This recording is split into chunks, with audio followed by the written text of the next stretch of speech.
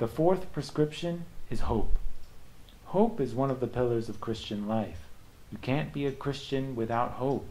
It is expressed by waiting. Waiting for what? The first thing I am waiting for is for God to comfort me. Believe me, if you live with this expectation, He will spoil you. There are some people who feel God's comfort 24 hours a day, 7 days a week.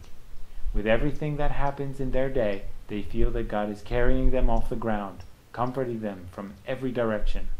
God does so with other people, but they don't feel it at all because they only expect anger and punishment. But you should expect God's comforting messages. He comforts you by people who love you, by verses, by loving situations. Maybe you are bad, but that has no relationship with this. Maybe you don't pray. God will grant you to pray tomorrow.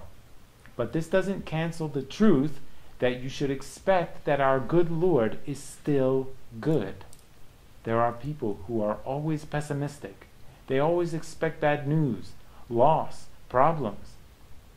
These negative expectations make them unable to live at all. They want the day to end so they can move on to the next day, which they also want to finish. Every day is a blessing and grace from God, and whoever lives with God doesn't want the hour to end because he is happy and satisfied, fulfilled. Expect positive things.